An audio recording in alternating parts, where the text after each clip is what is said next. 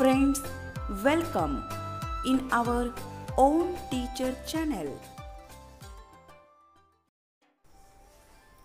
Class 10th Science Workshop of Lesson number 10 Disaster Management Part 1.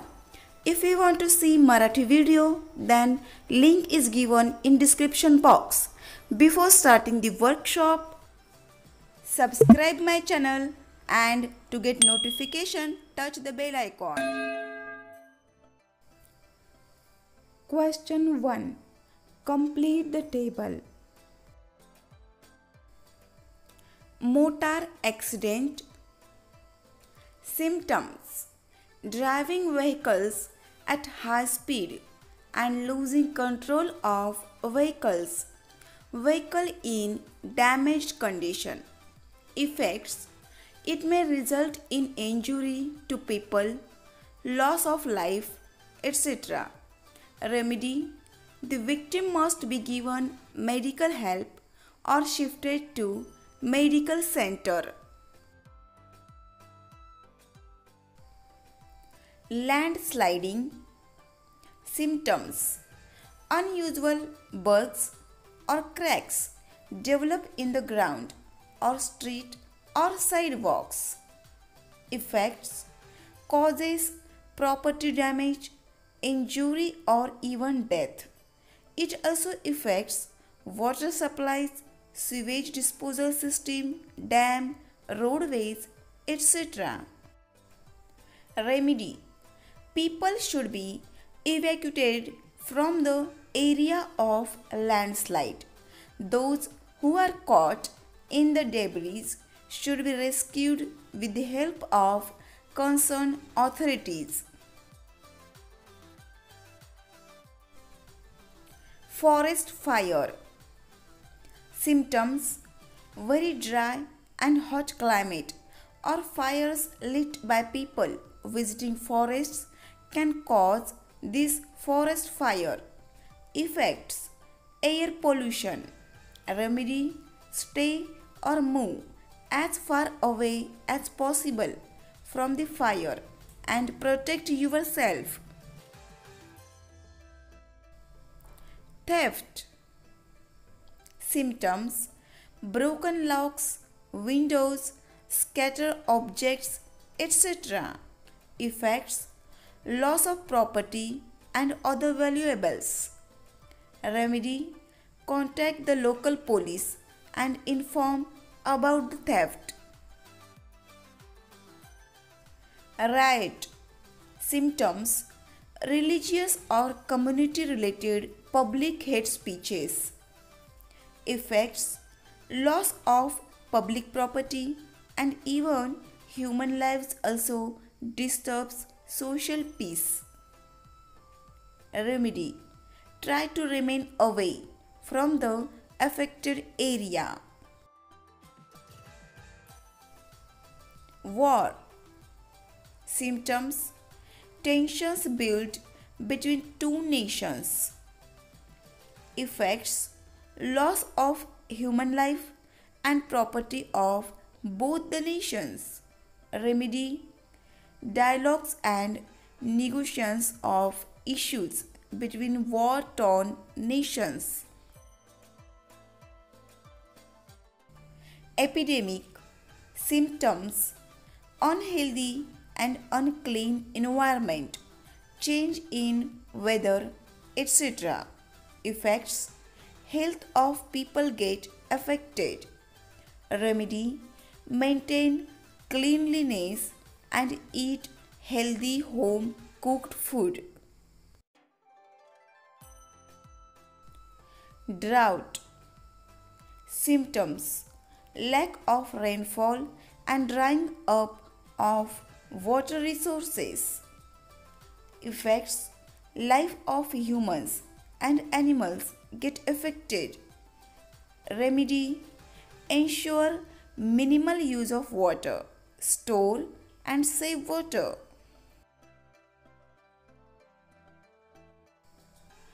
Locust attack.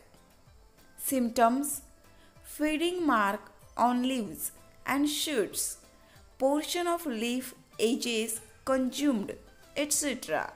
Effects: damage to the crop causing financial loss.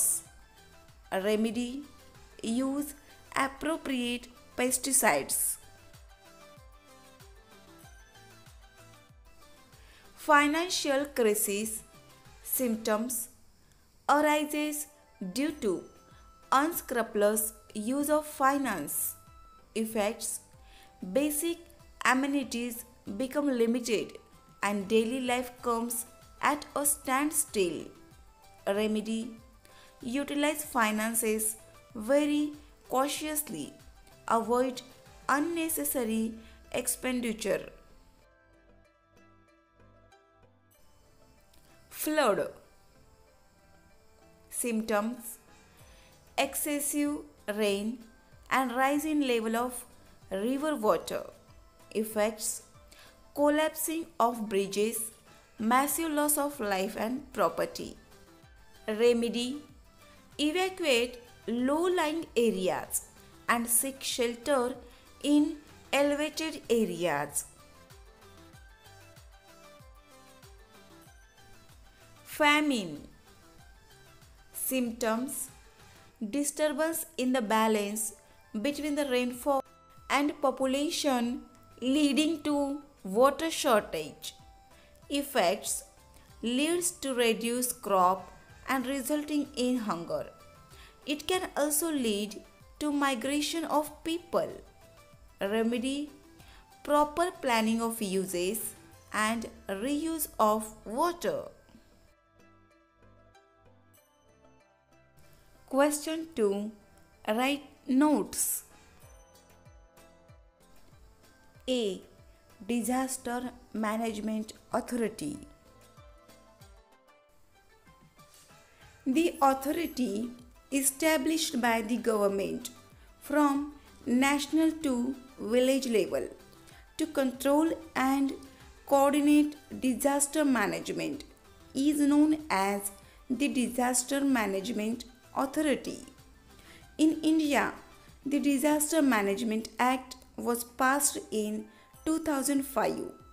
In this Disaster Management Authority, chairman for national level is Prime Minister, state level Chief Minister, district level Collector, taluka level Tahsildar, and village level there is Sarpanch.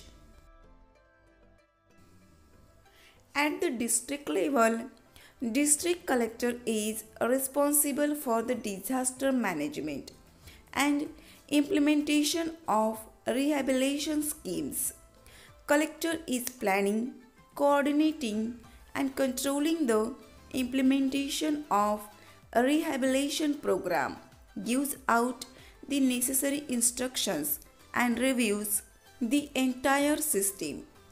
District collector is also responsible for designing the schemes for each districts. B. Nature of disaster management. The nature and scope of disaster management includes the following phases. 1. Pre-disaster phase. 2. Warning phase. 3. Emergency phase. 4.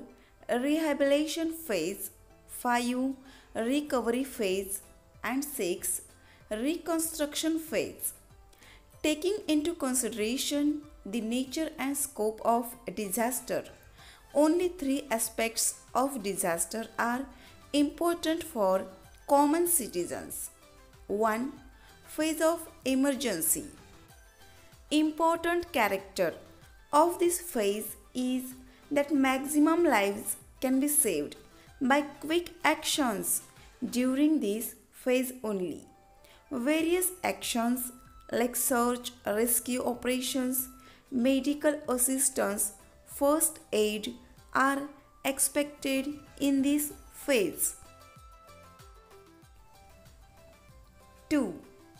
Transitional phase. Rehabilitation work is started in this phase, after the subsidence of any type of disaster. It includes clearing of debris, restoring water supply, repairing roads, etc. It will help to bring normalcy in public life. 3. Reconstruction phase. This is highly complicated phase. This phase is a continuation of the earlier two phases and deals with reconstruction of buildings, restoration of facilities like roads and water supply. This phase generally takes a long time.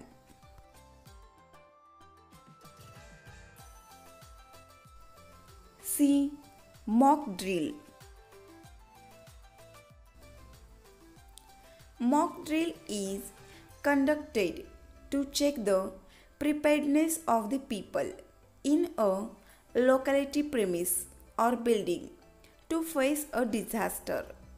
It helps to judge the efficacy of the system prepared for disaster redressal.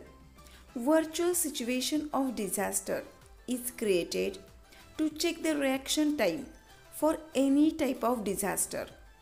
Trained personnel observe their responsibilities to check execution of plan designed for disaster redressal. Mock drill is arranged on disaster of fire in various schools by the firefighters. It includes the demonstration like executing the fire, rescuing the people trapped at higher floors of building, etc.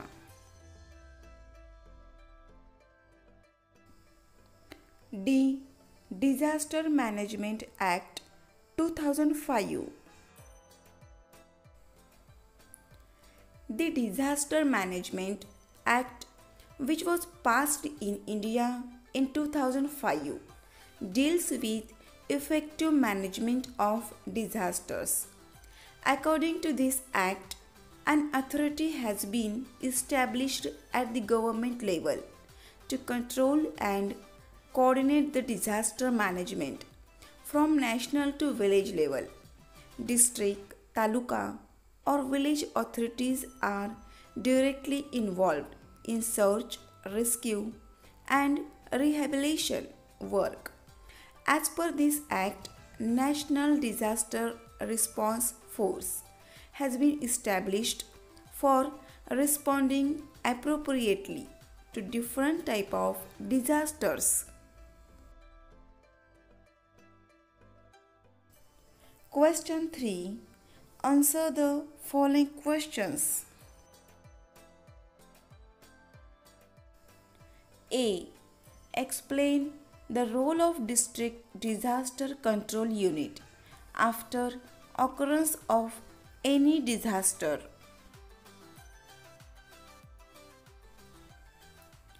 The District Disaster Control Unit gets into action immediately after the impact of a disaster or as soon as it gets an intimation about an upcoming disaster. Its responsibilities include review of various aspects of disaster and maintaining contacts with various agencies like Army, Navy, Air Force, paramilitary forces, etc. for getting help. It also coordinates with various voluntary organizations and takes their help and assistance in disaster management. B.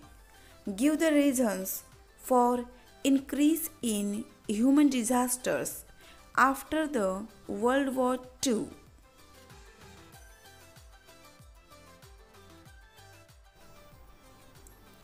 The reasons for increase in human disasters after the World War II are as follows. 1. Condition of natural imbalance has occurred due to greed of economic progress of human being. 2. Incidences like terrorism, social differences, etc. have become common. 3. The increasing population led to increasing demands, which further led to emergence of some problems, which reached its peak. Number 4. Economic inequality, racial and religious differences, etc. have led to the condition of instability in the country. C. Which are the objectives of disaster management?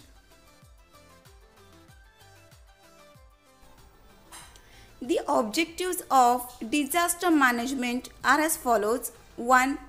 To reduce the loss of human life caused during the disaster and to rescue people from those disasters. 2. Supply of essential commodities of the people to reduce the effect of disaster. 3. To restore the human life in the region and bring normalcy in life of people. 4. Rehabilitate disaster victims. 5.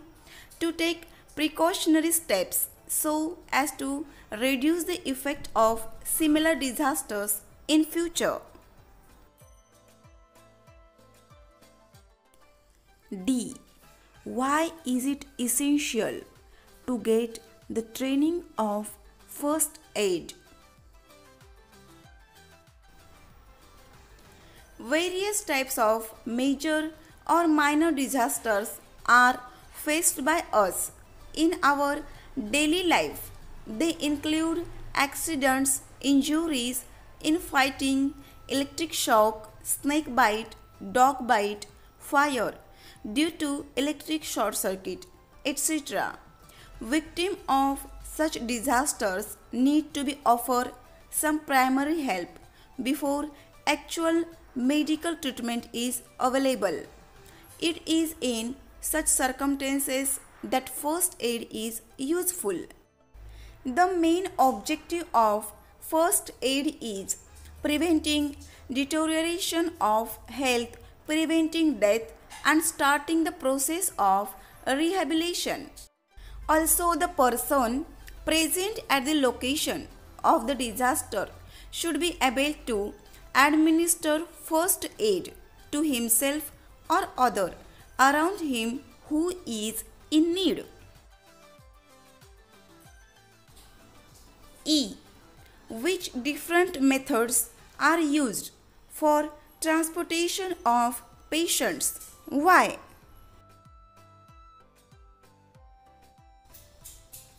The different methods used for transportation of patients depending on their condition are as follows. 1. Cradle method. This method is useful for carrying children and underweight victims. 2. Carrying piggyback. This method is useful for carrying an unconscious patient. 3. Human crutch method. This method is useful for supporting a patient with one injured leg or those who required minimal assistance. 4. Pulling or lifting method. This method is useful for carrying an unconscious patient. 5. Two-hand chair method. This method is useful for helping patients who can hold their body upright but are unable to use their legs. 6. Four-hand chair method. This method is useful for helping patients who need support below their waist. 7. Stretcher. This method is useful for carrying an unconscious or a very badly injured person. So friends, thanks for watching this video. If you have any query, then please comment me.